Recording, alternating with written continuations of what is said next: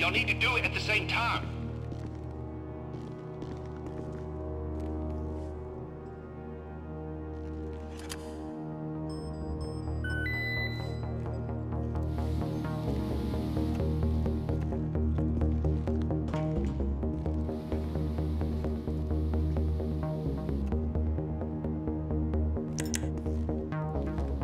We're almost there. Come on, let's go!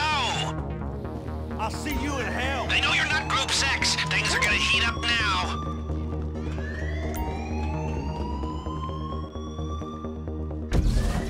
And here she is. If you do it right, you only need to drill through 2 points to disable the lock.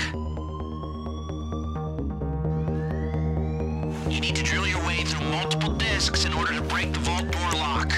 Keep an eye on your temperature gauge. You'll waste a lot of effort by going too quick.